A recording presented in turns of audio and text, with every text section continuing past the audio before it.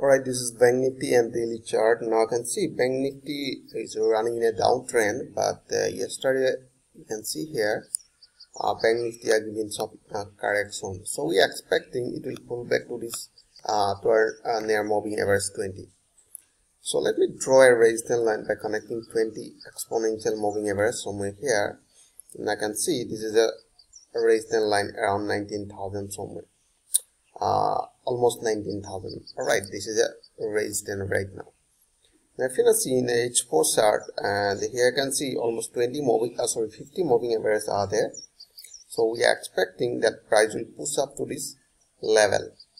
So on the H1 chart you can see price are running in a downtrend, but we have seen previous market behavior. Price was bouncing from moving average 50. Alright, so somewhere here 50 moving average. You can see this is the 50 moving average, and another you can see here price was bouncing from moving average 150, so that is the 150 moving average. So we are expecting when price will push up, like moving average will be somewhere here. Alright, that is the next resistance. Now let's jump to 15-minute chart. So in a 15-minute chart, there are 200 moving averages are there almost. So in a 15-minute chart, we have seen this the range of this market. Alright, this is a small range. Now you can see somewhere here is the range, and this is the range now.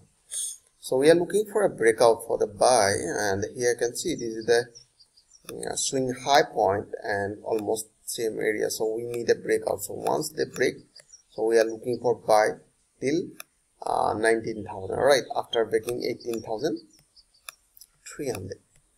Right, 18,300. So we are looking for buy till 19,000. Alright, that is our entry point.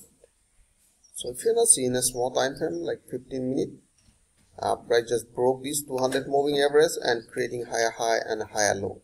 Alright, so in that case I'm just waiting to break this 18,300, so somewhere here.